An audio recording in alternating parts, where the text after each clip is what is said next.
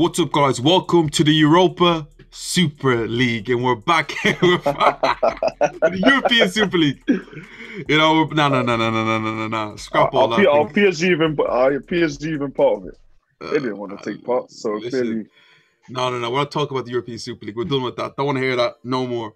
Let's talk about the main competition, the best competition in the world, club-wise, the Champions League, and it's semi-final time, and two very, very, very tasty semi-final clashes. And we're going to start up with the first one is Real Madrid against Chelsea. Now, this is the first time it's happened in the Champions League. So they've only faced up in them competitions, and they've never played in the Champions League. The last time that they played, the game finished 1-0 to Chelsea. And Chelsea played them 3 times and are unbeaten against Real Madrid. And maybe that could play a factor in the game, but the fact of the matter is they haven't played in 25 years. But we love it. But Jed, let's get into it. And how do you think this game is going to go? I think it's going to be very narrow margins. I think both teams will look at it from they're not afraid. They'll respect but not be afraid of the opposition either. I see Chelsea having no reason to be afraid to come and take the game to Madrid. Chelsea have had a strong enough defense, especially after Tuchel's joined. So I think they will not be the easiest team to break down. Whereas if we're looking at the Liverpool game, you could see the weak spots in the makeshift centre-back pairing with Kabak, Phillips, and then you also had Trent Alexander-Arnold, who is a liability in defence. Whereas Chelsea, they have Thiago Silva, they have Rudiger, they have Christensen, they have Zuma. They have a very solid back three, and their wing backs are very industrious. You have Chilwell, Reece James as well. So I think this will be a much harder game.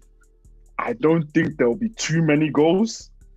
I think both teams will be a bit stoic at first. I think Madrid will have a lot of the ball, will control a lot of possession, but Chelsea will be deadly with a counter-attack with Werner and Ziyech attacking wide and down the middle as well. So I don't know.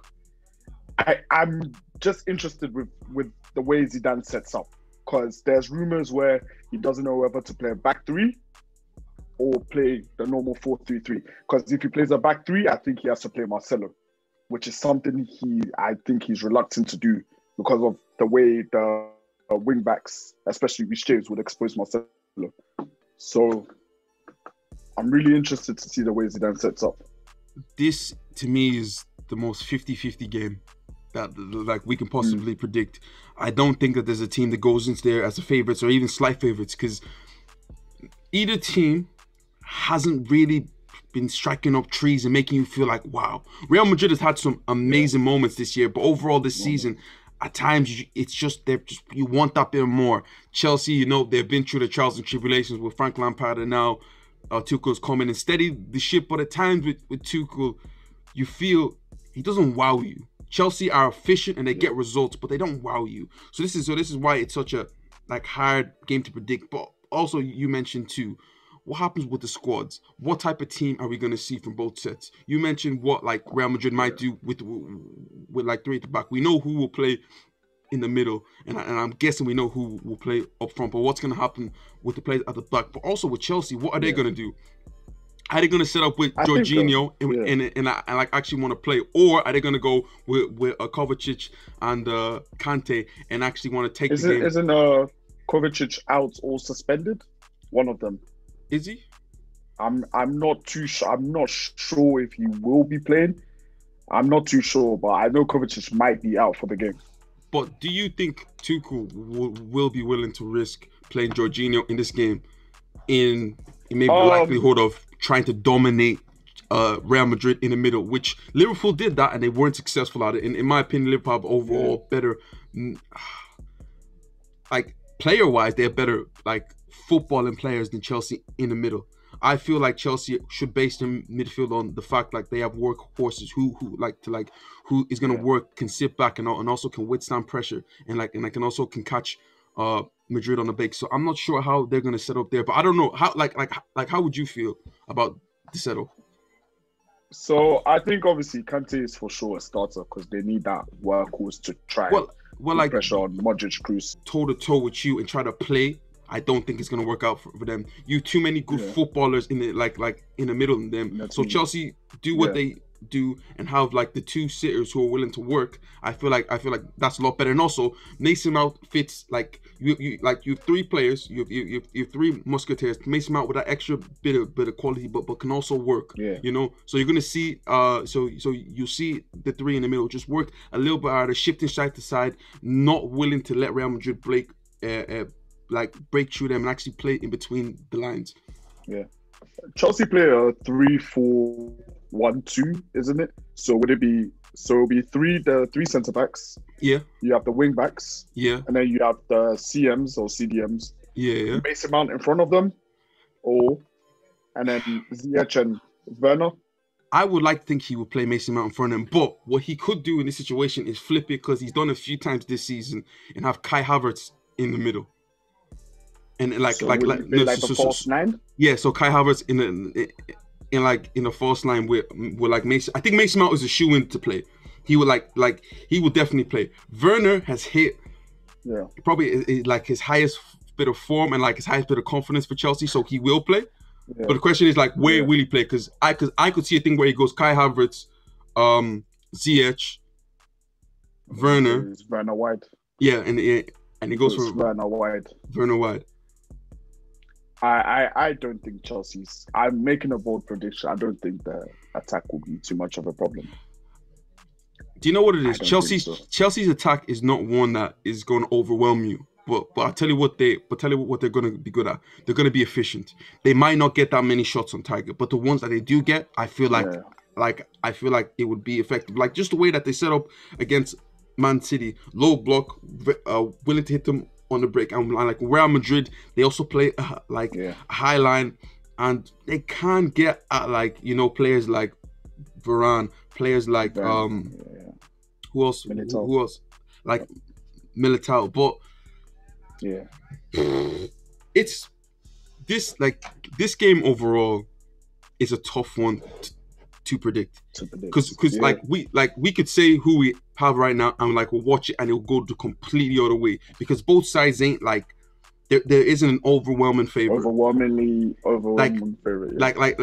Like back in the day when Real Madrid and Barcelona were at the heights of heights and they were the best. It wasn't like that, but I just feel. With that Champions League pedigree, with that experience in big games this season, I think Real Madrid is going to do it. Why? I look back to what has happened throughout this whole season. Now, the big game in the Champions League where you're facing knockout, where you're facing elimination against Mönchengladbach, Inter Milan. What happened? You guys came up trumps. Yeah. Big game. Away to Barcelona, came up trumps. You were the first team to beat Atletico Madrid this season. Beating Liverpool, the biggest games this team has showed up. And as you said, Zidane, when he says it's a final, what for me, what's gonna happen. What I think generally Madrid, the quality in the team, I think ounces Chelsea's quality. No disrespect to Chelsea, I think they're great as a team. They're very efficient, but with the firepower we have, especially with Hazard coming back, I know he probably won't be starting, but you have your Benzema, who I doubt he'll start. I don't think it's a game he'll start, but I think he'll get a good amount of minutes, at least for the first leg. I think the second leg, he probably would start so long as everything's been going well. With Sergio Ramos as well, coming back for the second leg. Dani Carvajal back at right back, which is helping a lot. I think the quality in Madrid will overcome Chelsea's hard work and efficiency. And you mentioned it, Eden Hazard. This guy has been through hell and back at Real Madrid. It's about time he shows up and shows the price tag that Real Madrid bought him for. This could be the game. Imagine he does it against his ex his ex team. But on the other hand, Chelsea are gonna look at this and be like, I know I love the history, but 2012 they sacked their manager, they go on this crazy run and win the Champions League, and it feels like that. It really does feel like, because they were generally going absolutely nowhere with Frank Lampard. So if you, there's been some threads on Facebook where someone has compiled a list of things that happened in 2012 that led to Chelsea winning the Champions League. For instance, them being in the semi-final of a Spanish team their manager getting sacked halfway, Arsenal winning this game, Chelsea winning that game, just a load of, them being in an FA Cup final as well, just like 2012. There's been a thread of things that has shown that it looks like it's Chelsea's destiny to claim the Champions League title as well. And they could be looking at it like they have nothing to lose. And they'll be going all out for it. Let's be honest, they faced a tough Atletico Madrid team. Yes, they didn't play the best, but they eased past them. And Chelsea, I think Chelsea are going to go into this game with no fear. They went against the soon-to-be champions of England, and to be fair, they look comfortable. They look comfortable in the game in the FA Cup. So Chelsea go into there with no fear. Real Madrid go into there with no fear. But just right now, I have Real Madrid going through. Jed, who do you have going through for this game? I have Madrid going through 3-1 on aggregate. So I think 2-0 in Spain, 1-1 at the bridge. Yeah. So, guys, tell me what you think about that. But let's move on to the second game. And that is PSG against Manchester City. Manchester City today won the cup. No, was it the Carabao Cup? Listen, because they change it every 2 years. It's hard to remember. So Man City were crowned the Carabao Cup champion today. Gonna probably win the league. PSG struggling in Ligue 1, but when it comes to the Champions League, they've showed up in every game. They've had two very, very tough ties with Barcelona and Bayern Munich, and they went through that. They're known as the chokers, but they don't seem like choking at this moment in time. But Jed, tell me, what do you think about this game? I still feel like this game is maybe not as... I still think it's 50-50. I don't think it's a straight down the middle. I think either team can blow away the other. I think PSG could easily go and trounce Man City, play them apart, and Man City could go and just put in a solid performance and blow PSG away.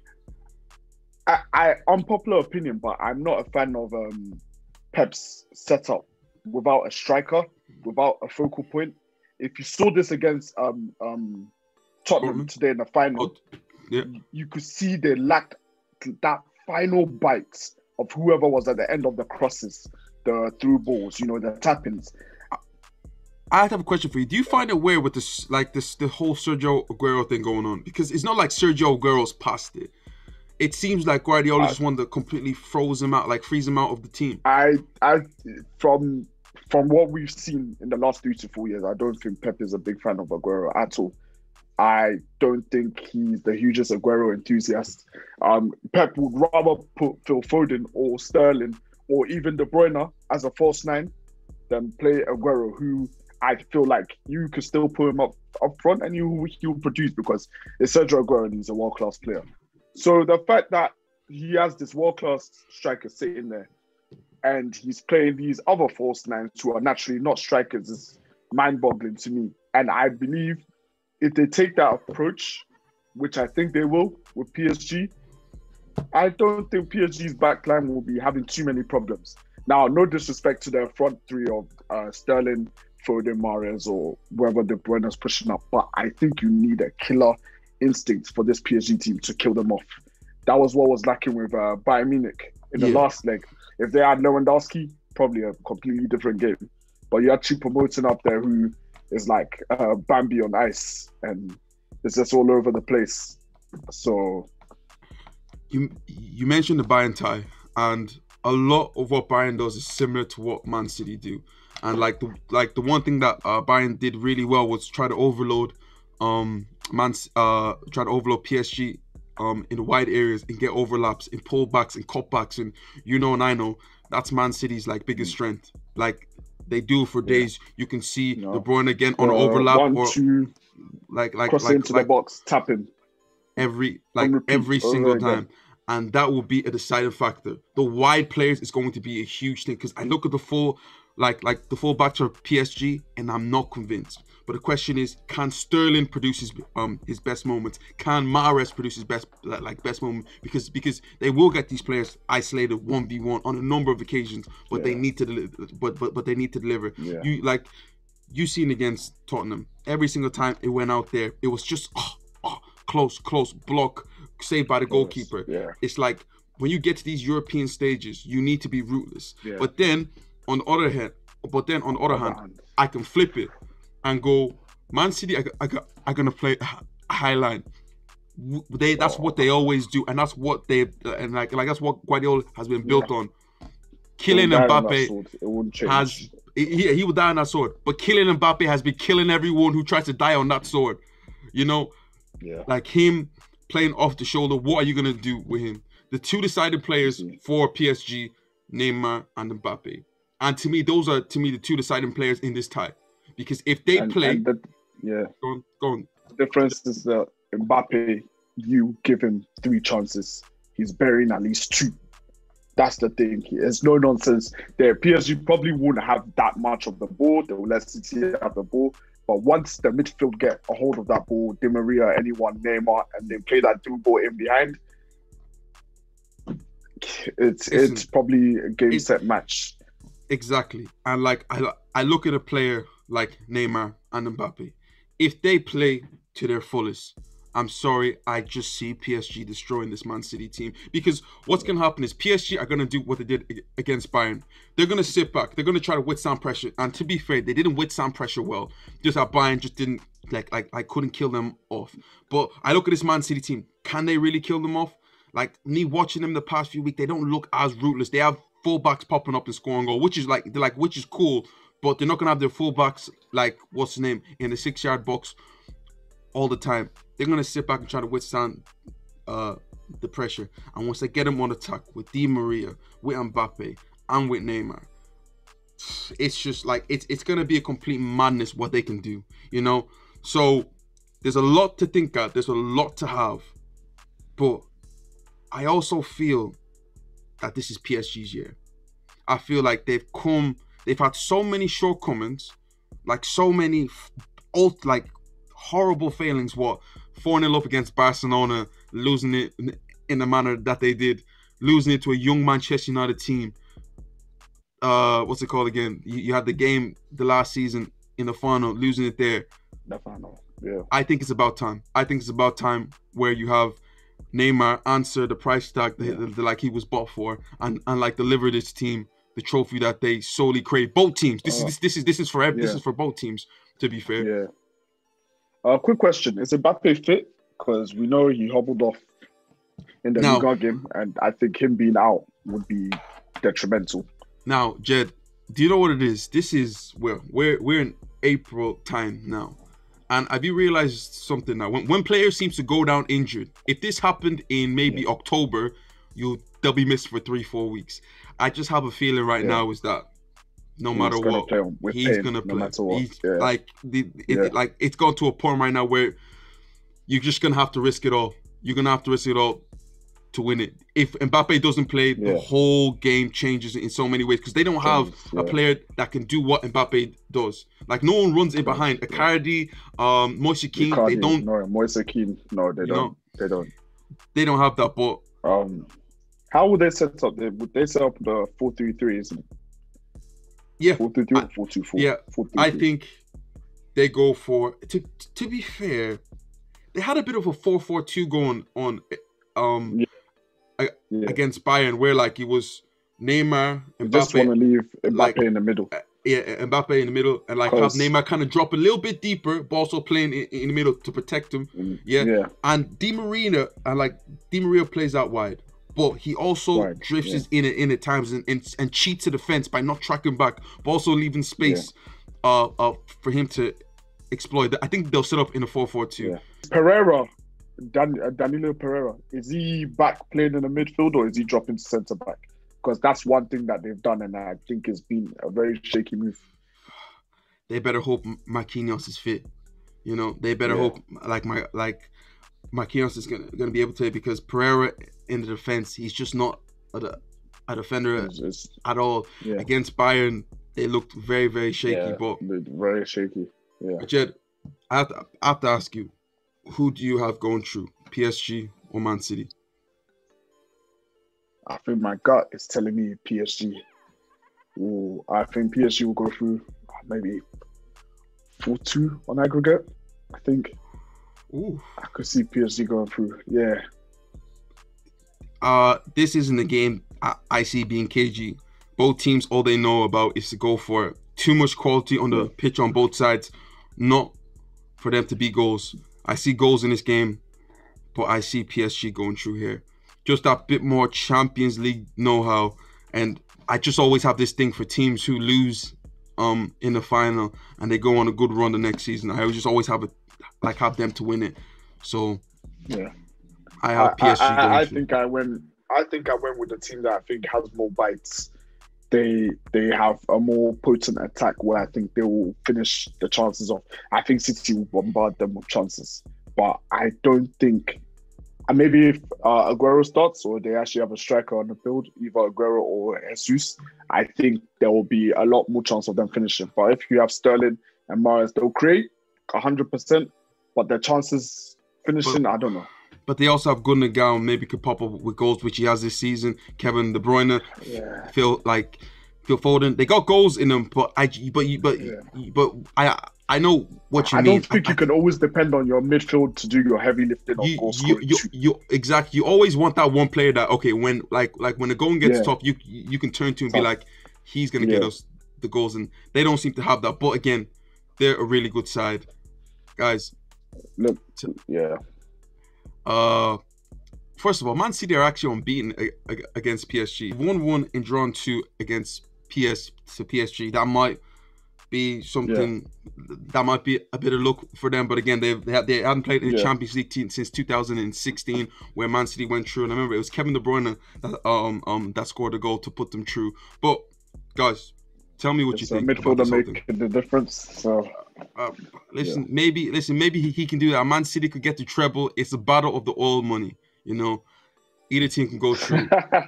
It's true. And you think the winner of this semi-final goes on to win the Champions League? I think yes. So I think I know what you feel, but I think so. If I'm being honest, just both teams just seem so strong at this moment of time, and but again, we'll get to the winner. We'll get to the games. Jed is going to be there with the review of each leg, so we'll definitely catch us there. But guys, tell me what you think. Who do you have winning? PSG, Man City, Chelsea, Real Madrid? Let us know, guys. Comments down below. Thanks for watching. This is Box to Box Football. Like, share, and subscribe, and we will see you next time.